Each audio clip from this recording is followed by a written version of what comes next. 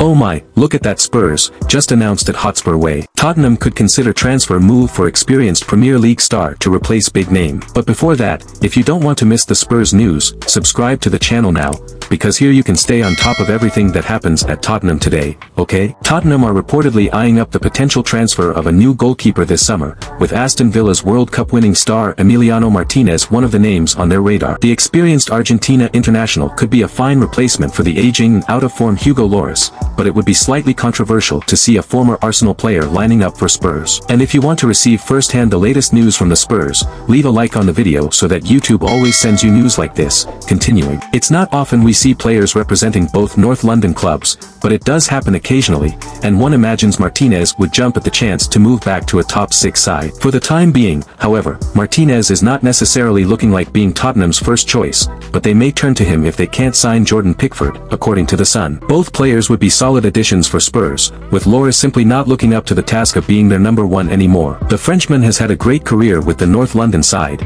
but it's now time to move on, and it will be interesting to see who they settle on. So fan, in your opinion, can Emiliano Martinez be a good option to replace Lloris, yes or no? Leave your opinion in the comments as it is very important for Tottenham Hotspur.